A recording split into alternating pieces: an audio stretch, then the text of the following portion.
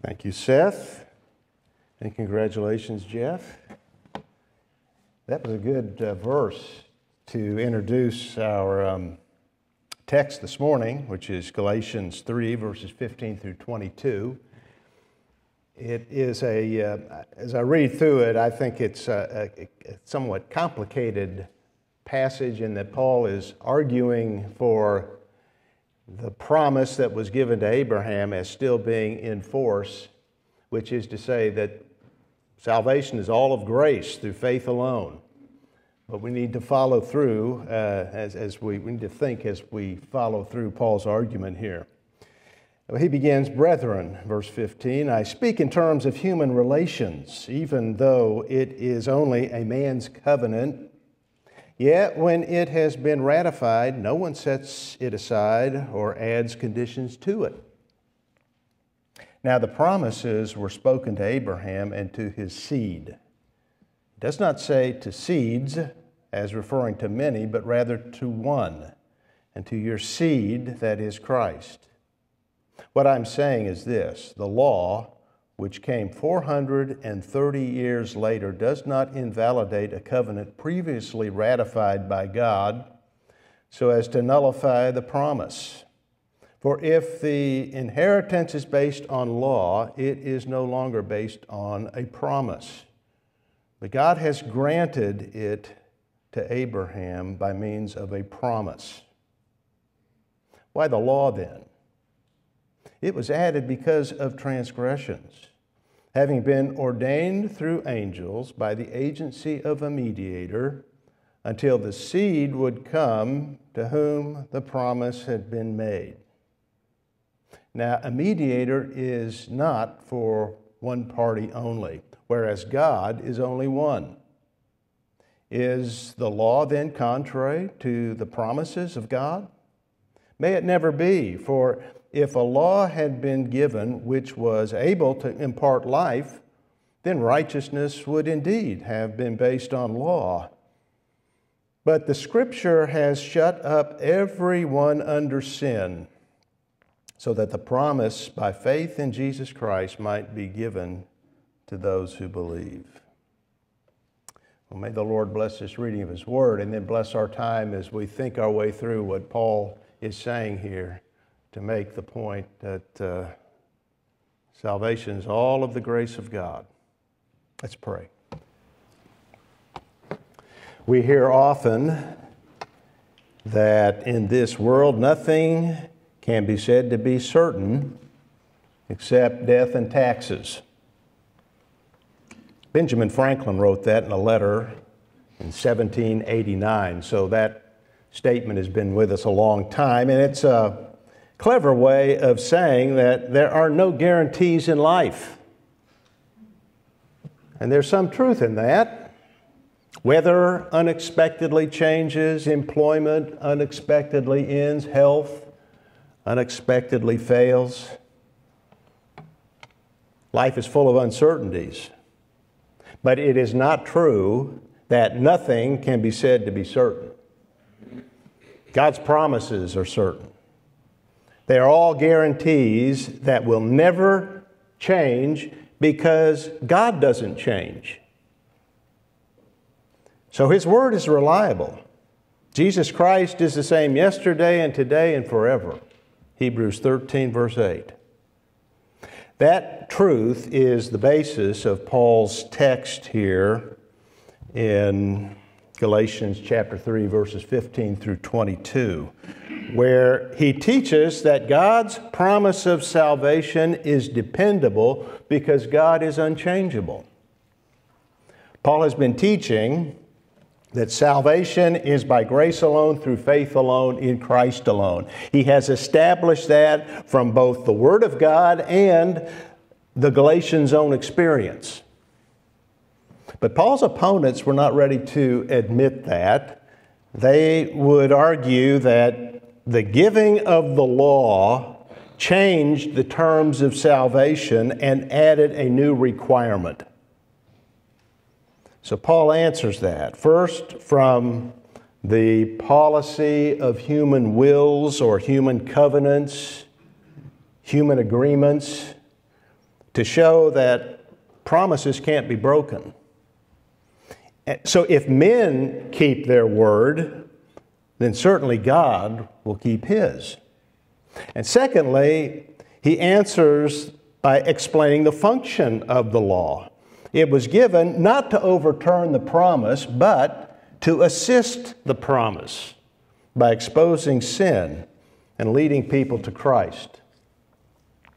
But he begins his proof of the priority, the superiority of the promise to the law with an illustration from human relationships and the way that men make agreements. Once it's been ratified, once it's been settled with a handshake or a signature, it is binding. Paul says in verse 15, no one sets it aside or adds conditions to it. Paul may be referring to the Greek practice of drawing up a last will and testament, which once it was finished and deposited in the public records office of the city, no one could change it, not even the testator, that is the one who made up the will. But whatever the specific legal arrangement Paul had in mind, a will or a covenant between two parties, the general principle is plain and universal. Once a contract is made and an agreement is reached, once one of the parties involved can't then come back at a later date and change the arrangements of it. The contract or covenant is legally binding. Paul's point is simply that the promise of justification through faith made to Abraham is permanent. If a human contract or covenant can't be added to or voided after the two parties agree upon it, then certainly God will not cancel His covenant and promise made to Abraham. In fact, the certainty that God will keep His promise is clearly indicated by the way in which He made the covenant with Abraham. It's recorded in Genesis 15. He did it in a ceremony that was very common in the ancient Near East. The Lord instructed Abraham to kill some animals, to cut them in two, and then place them in rows so that there was a path in between them. It was the custom that when men made covenants, they would do this. And then they would walk together between the slain animals as an expression of their promise to keep the agreement. Now, this is what God instructed Abraham to do. But when the Lord came, He alone passed through the animals. He did not allow Abraham to go through them with him. And what it showed is it was a unilateral covenant that He made with Abraham, which is to say it was a one-sided covenant, an unconditional covenant in which God signified that He alone stood behind the promise and He would not fail to fulfill it. So if sinful men can't change an agreement, a will or covenant, and are expected to honor their oaths, then we can be sure that God will not violate His promise. He will keep it. And the promise was not only given to Abraham, but also to his offspring. As Paul points out in verse 16, to his seed. Now, that doesn't refer directly to the multitudes of Abraham's descendants, but to one person in particular, to Christ. That's how Paul explains it. He's referring to Genesis 22, verse 18, where God said to Abraham, "And in your seed all the nations of the earth shall be blessed." Paul interprets that word seed of Christ based on the observation that it is singular, not plural. He does not say, Paul writes, "and to seeds," as referring to many, but rather to one. and to your seed, that is Christ. Now, in fact, the word seed in both Hebrew and Greek is a collective term. And what that means is it is singular in form grammatically, but it can also refer to a plurality. Our word, for example, offspring, is the same. It's like that. It can refer to one or to many. Paul, of course, knew that. He wasn't making a mistake here. He knew seed could mean the people of Israel. In fact, he uses it that way in the book of Romans to refer to the nation Israel and to its people. But he knew that seed or offspring was also used in the Old Testament as a singular noun for one person, for a definite descendant. And he knew that it had to be singular here and had to refer to Christ because only he could fulfill the promise that God made of blessing all of the nations of the earth. So it is Christ who is the heir to the promise given to Abraham. And the only way for people to participate in that great promise and have the blessings of that covenant is to be joined to Christ. And the way to be joined to Christ is through faith. It's to believe in Him. That's how we take hold of Him. That's how we enter Him. So those who have the promise of Abraham are not those who keep the law, which no one does, as Paul has pointed out. But it's those who are of faith. Paul said that earlier in verse 7. It is those who are of faith who are sons of Abraham. Faith is what characterized Abraham, the man who believed and it was reckoned to him unto righteousness. Well, the law changed. The law did not change that. It can't change that. It was a late addition. Paul points that out in verse 17. He says that the law came 430 years later. The promise had been in force for nearly 500 years, long before the law was established, which proves the superiority, the priority of the covenant with Abraham over the law of Moses.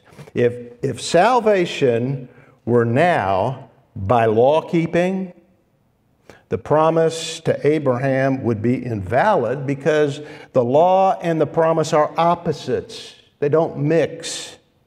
The law and promise cancel each other out. John Stott put it this way. He wrote, in the promise to Abraham, God said, I will, I will, I will. But in the law of Moses, God said, thou shalt not. You can't have it both ways. Either God is the guarantee of the promise, or we are the guarantee of the promise. But if it has changed, if God has replaced the promise with the law, then He completely changed the agreement, which means God went back on His word. That's impossible. God is faithful to His word.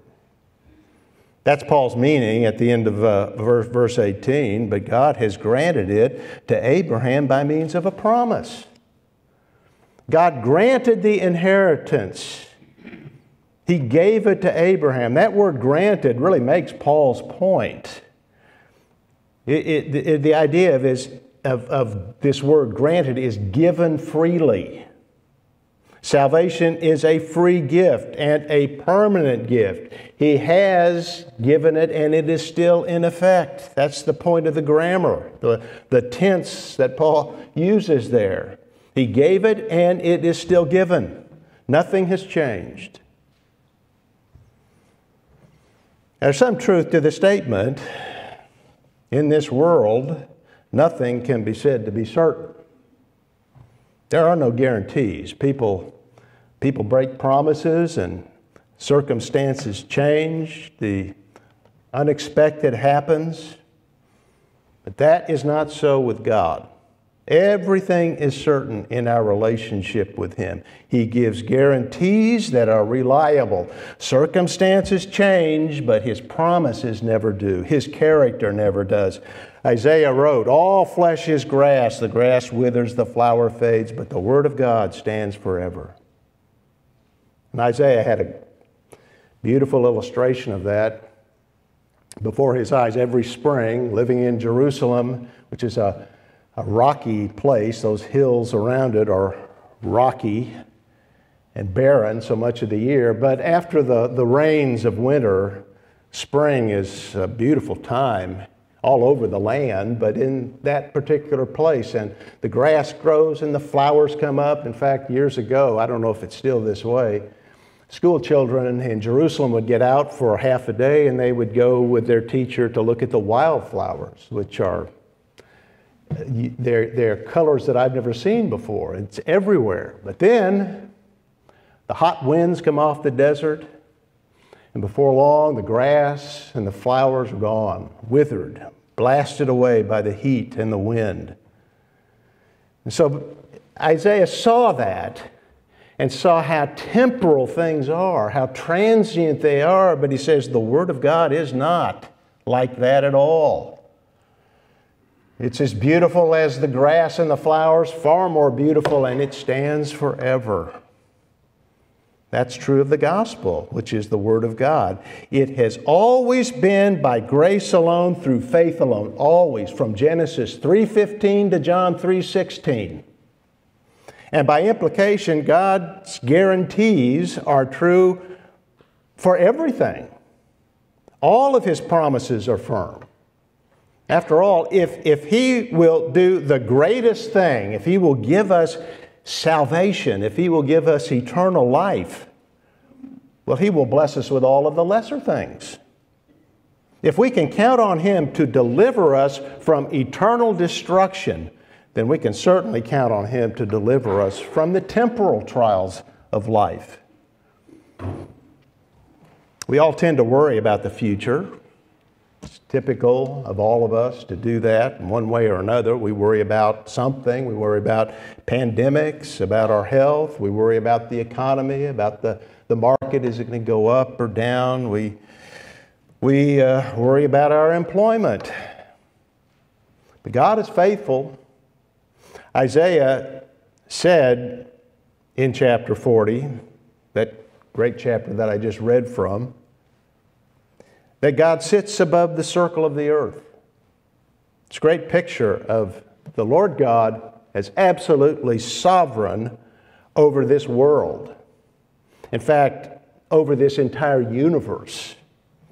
However you want to envision the universe, with multiverses, as some theoretical physicists are speculating now. It doesn't matter. It's all one great universe. And it, as great as it is, it's like a speck of dust to Him, because He is infinite and eternal, and it's temporal and limited. And He controls it all. He controls it and all of the circumstances of it, all of them. And so we're absolutely secure. In Matthew chapter 6, Jesus said, "Do not be anxious for your life." And then he recommends looking at nature, because nature is filled with examples of this. And one of the examples is the birds of the air. You don't give much thought to the birds of the air. But he says, look at them, how God provides for them every day, always provides for them. And then he says, the rhetorical question, are you not worth much more than they? If He provides for the birds, He's going to provide for you. So Paul asks in Romans 8, verse 32, that if God sacrificed His own Son for our salvation, and in doing so, gained that salvation for us at such great cost to Him, well, won't He with Him, with His Son, freely give us all things? If He's given you the greatest, won't He give you the less? Of course He will. Certainly He will. God is faithful to His promises in spite of us. His faithfulness is grounded in Himself. It's not grounded in us. It's not grounded in circumstances. It's grounded in God alone, and He cannot deny Himself. This was an oath that He made to Abraham. He promised him a future inheritance, eternal life, and that promise involved a Redeemer. It involved Jesus Christ, and Abraham received that through faith. What Paul has demonstrated then is that the law cannot invalidate the promise. The promise was established first, and the law cannot overturn that. God cannot break His word. But that raises a question, one that Paul was anticipating, which he states in verse 19. Why then the law? If the law has not added new conditions to the promise, if salvation is apart from law keeping, and we receive the inheritance, the promise of eternal life as a free gift, then why did God give the law? God doesn't do meaningless things. But Paul's teaching on faith suggests that the law was meaningless. So how do we explain that? We know that can't be so, that God would do a meaningless thing. So that question is asked. Paul knew this would be on the minds of some. Why then the law? And Paul answers that the law had a very important purpose. No, it wasn't meaningless. It had a function. It was added, he says, because of transgressions. It was given for the purpose of exposing sin in order to make it known. Paul explains that function of the law in the book of Romans and wrote in Romans chapter 3, verse 20, that through the law comes the knowledge of sin. We learn about sin through the law, through this righteous, perfect standard of God's character revealed in the law of Moses. And then in Romans chapter 5, verse 20, he stated that the law came in that the transgression might increase. Not only exposes it, it causes it to increase. In other words, the law actually had a provocative purpose. It not only exposes sin, but it makes sin obvious. It actually stirs it up. It causes it to increase. It gives strength to sin. It is the principle of the forbidden fruit. We can't have it, and so we want it because we can't have it. The law provokes that kind of response. Did in Paul. Paul thought he was keeping the law, but then he had the 10th commandment, don't covet, don't desire your neighbor's house, and he started to covet. Well, that's what the law does. That's what it produces. And the result of it, it reveals the sin that is in us, that we might have not known was in us, but there it is. Now, the law isn't sin. It doesn't make us sin. It doesn't create sin. Sin is there lying dormant, so to speak, and the law brings it to life. It wakes it up within us like a sleeping serpent. It stirs it up. Think of our condition as being like a glass of water that has been on a table for a few days, maybe on your nightstand, and over time it collects dust. But the dust settles on the bottom, and the water, perhaps as the sunshine goes through the glass, it looks pure, it looks clean, looks drinkable. But put a spoon in the glass and stir the water, and the dirt swirls, the water gets cloudy, and is seen to be what it really is. It's filthy and it's undrinkable. That's what the law does. It doesn't create sin. The sin is there, lying at the bottom of our hearts. The law stirs it up for a purpose, and that is so that we know our condition. It reveals who we really are, and we need that because the heart, as Jeremiah wrote in Jeremiah 17, verse 9, is more deceitful than all else and desperately sick. Who can understand it? Psychiatrists and psychologists need to know that verse. That's the nature of man. Our heart is so wicked we can't understand it. It is so sick we can't begin to understand why we are the way we are. No one will understand the nature of man and understand the nature of our hearts apart from the revelation of God, and that's the specific purpose of the law of God, to let us know, to make it known. It reveals our condition, and in revealing our condition, it reveals our need. The law does have an important purpose, an essential purpose. It reveals sin, but it has its limitations. It reveals sin, but it doesn't remove sin. Only the gospel can do that, meaning only the person and work of Jesus Christ can do that. And so Paul says the law was added. It was brought in next to the promise until the seed would come to whom the promise had been made. The seed is Christ. And the law was for the purpose of preparing Israel for its coming Messiah by showing Israel its need of the coming Messiah, who is a Savior.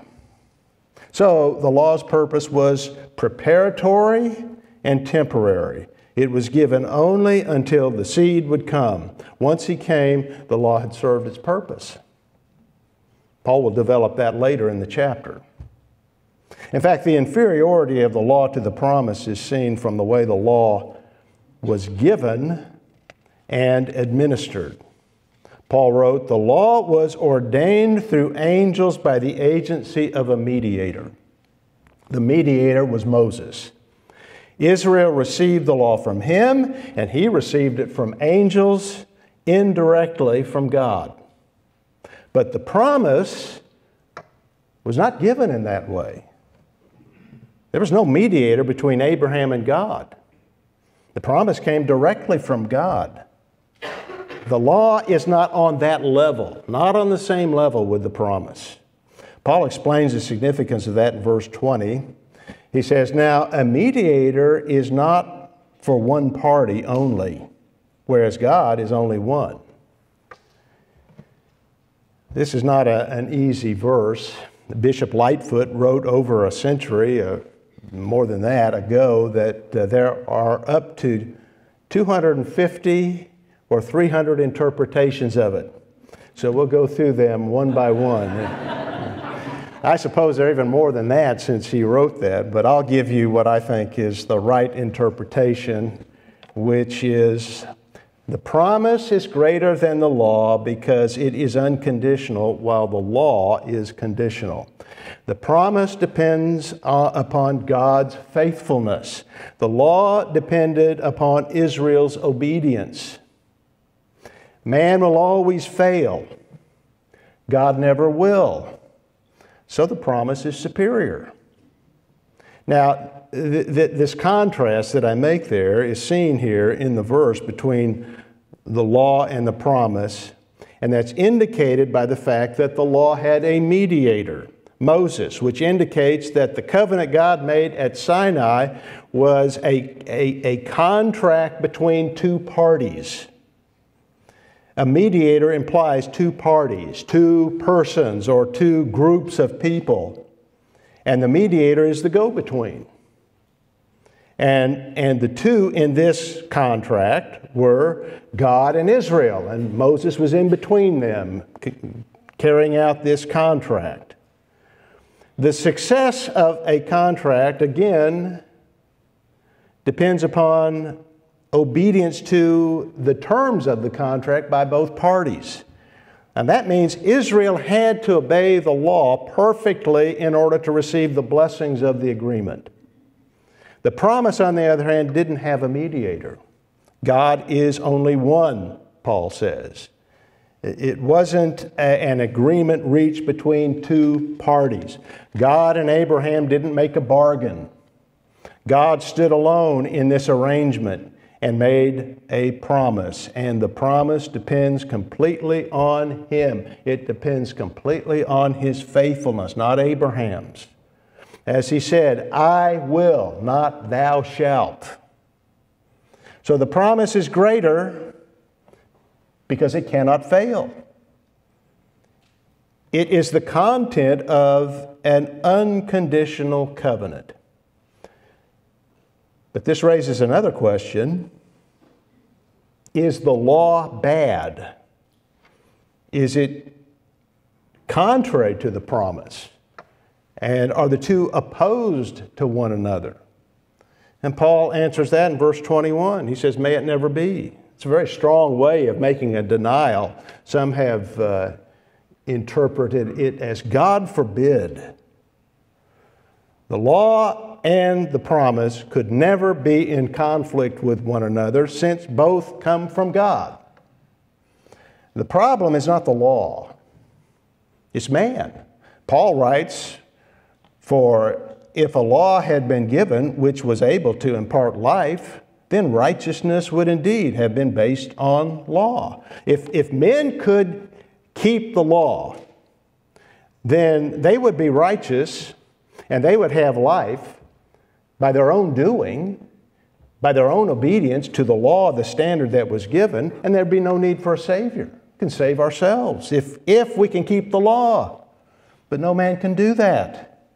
It's not the law's fault. It's not a failure of the law that man can't keep it. As Paul wrote in Romans chapter 7 and verse 12, the law is holy and the commandment is holy and righteous and good. The problem is man isn't. But that is the reason the law was given, to show us that, to expose our spiritually bankrupt condition and the hopelessness of all of our efforts at keeping the law. People who strive to meet God's standard by keeping the law are like Sisyphus. He's a character in a Greek myth who was forever condemned to roll a huge rock up a mountain. And the problem was, once he got it up the mountain, it would roll back down. So he'd have to do it again and do it again. That's how he spent eternity. He was condemned to fruitless labor and despair, and that is the man under the law. The law, the man can't keep it. The law can't be kept. Righteousness can't be achieved. All of the heavy lifting that one might do with the greatest intentions is fruitless labor. And that is by design. The law was intended to exhaust a person who tried to keep it. People have to roll that rock up, and then when it reaches the top, it rolls back down. That's the experience of law keeping. It never ends. It never reaches success. It reaches exhaustion. It causes the person doing it to reach exhaustion and despair. As I said, that's done by design. That's the purpose. The law doesn't give hope because the law doesn't give life. Just the opposite. It condemns. It's like a judge in jail. That's how Paul describes it in our last verse, in verse 22. But the Scripture has shut up everyone under sin. It imprisons us.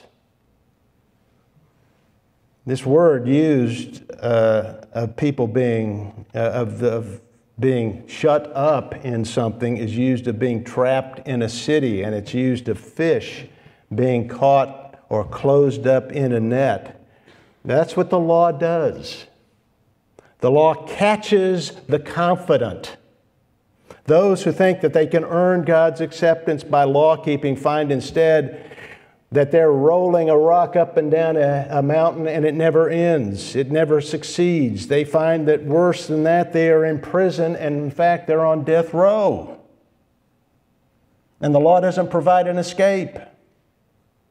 At each point, that person tries to gain God's approval by works. There's failure. The rock rolls down the mountain again. And each time, there's condemnation for failure until a person despairs. I don't know that there's anything worse than despair, the feeling of utter hopelessness, no way out. That's a terrible condition. But that's a good position. The law was given to bring people to despair, because only then will they realize that they cannot save themselves. They need a Savior, and they turn to Him. So the law is not contrary to the promise. It serves the promise. It was given to make things worse so that people could become better. As Luther put it, God uses the law to terrify us in order that we might be driven to grace. God wounds us, he said, in order to heal. He kills in order to make alive. There are two ways set before us: the way of works and the way of faith. The way of law, which is one of achievement and merit, and the way of promise, which is one of gift, of free grace. God is unchanging in the way He deals with people on both of those pathways. God is inflexible in His justice because He is immutable, unchangeable in His holiness. So the person who seeks to justify himself by his deeds is held to that standard, to that impossible standard. He must obey perfectly, 100%. As God said in verse 10, "Cursed is everyone who does not abide by all things written in the law to perform them." Everything.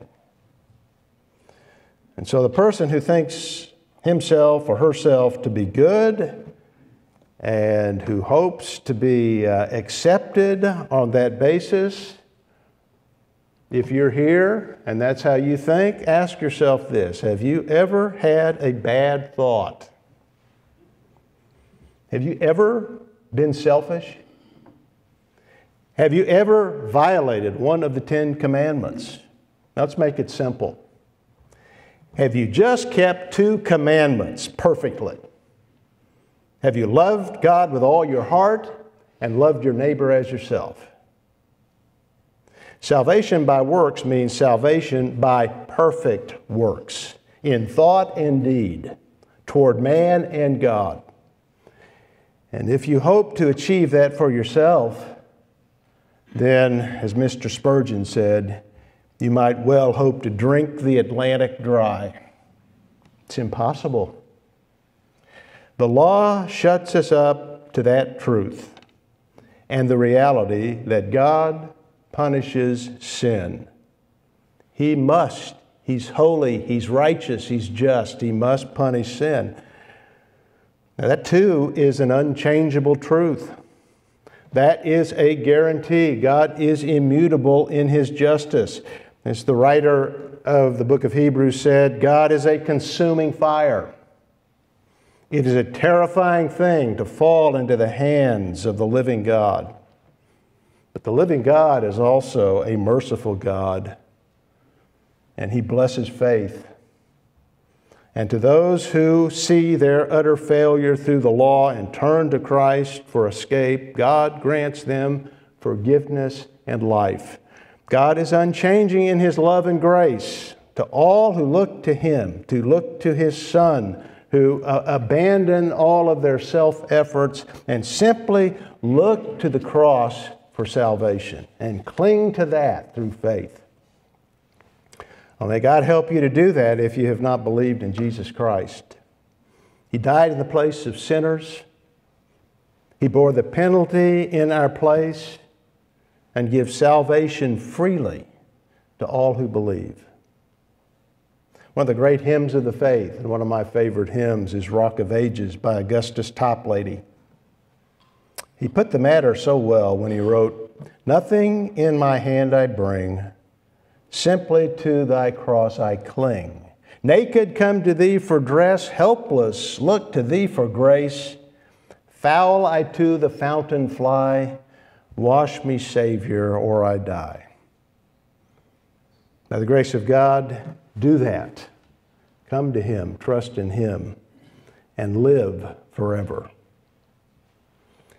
May God help you to do that and help all of us to live in light of His sovereign good grace to us. Let's pray. Father, we do thank you for that. We thank you that you've given the law. You gave it to Israel. You codified it there at Sinai. But even men who didn't have that law had your righteousness written on their hearts by virtue of the fact that they were in the image of God. And either way, we're condemned. If we have a system we've thought up of our own, out of a sense of ought, of what's right and wrong, we fail in that.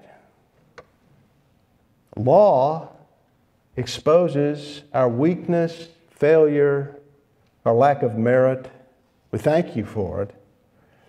We thank you that you sent your Son to do what the law could not do, remove sin and guilt and give us life. Thank you for him. And as we consider that in the moments before us, we pray that you would bless us and prepare our hearts for that. We pray these things in Christ's name. Amen. Well, to prepare ourselves for the Lord's Supper, let's stand and sing hymn 267 on the sheet that you may have, but otherwise in the red book. 267, Nothing But the Blood. Observe the Lord's Supper. I want to read a couple of verses out of Ephesians chapter 1, beginning with the 3rd verse. Blessed be the God and Father of our Lord Jesus Christ, who has blessed us with every spiritual blessing in the heavenly places in Christ. All that we have that is good, every blessing that belongs to us is bound up and has its source in our sovereign God's having united us with his Son, Jesus Christ, who, while present with us here today, resides on his throne in heaven. It is a spiritual union we have with him, one that the Apostle Paul emphasized throughout this first chapter of his letter to the Ephesians. That's been pointed out to us here many times in many different places by many different people. The multiplicity of expressions that Paul uses to indicate the truth. We are in him, in the beloved, in Christ, predestined to adoption through Jesus Christ. If we likened it to a broken record, it can only be so if we think of the needle stuck on our favorite part of the song. And perhaps the loveliest chord is the one we have in verse 7 now of Ephesians chapter 1. In him we have redemption through his blood, the forgiveness of our trespasses according to the riches of his grace, which he lavished upon us. We are the church of Jesus Christ, and if the church of Jesus Christ, then we are the church of the forgiven. Our sins washed clean by the blood shed by our leader, the head of the church, and the one we remember again this morning in the manner in which he commanded us when he said, "Do this in remembrance of me." These elements before us point to the offering of his body and blood on the cross to purchase us out of our bondage to sin and to make us his own inheritance, the adopted sons and daughters of his family. And if you're here this morning and you, by faith, have trusted in his saving work and so believe that he has purchased your forgiveness, then we invite you to participate with us in the Lord's Supper, remembering that these emblems of bread and wine, the Lord Jesus said stood for the death he offered of himself on the cross to save us. He took the bread, he said, "This is my body given for you, do this in remembrance of me." And then he took the cup also, and said, "This is the cup of the new covenant in my blood, shed for many for the forgiveness of sins. Do this in remembrance of me." Now I'll give thanks for the bread. Lord, thank you for this bread, which reminds us that you are God incarnate. You took on human flesh. You pitched your tent among us, and we beheld your glory as of the only begotten of the Father, full of grace and truth. And we rejoice in that. We praise you, Lord, that as Dan mentioned from Romans 8:32, that as God did not spare his own Son, but delivered him over for us all, you do freely give us all things. And the greatest thing is that you delivered the Lord Jesus over for us. We give thanks in his name. Amen. I'm going to read from 1 John chapter 3, verses 7 and 8. Little children, make sure no one deceives you. The one who practices righteousness is righteous, just as he is righteous. The one who practices sin is of the devil, for the devil has sinned from the beginning.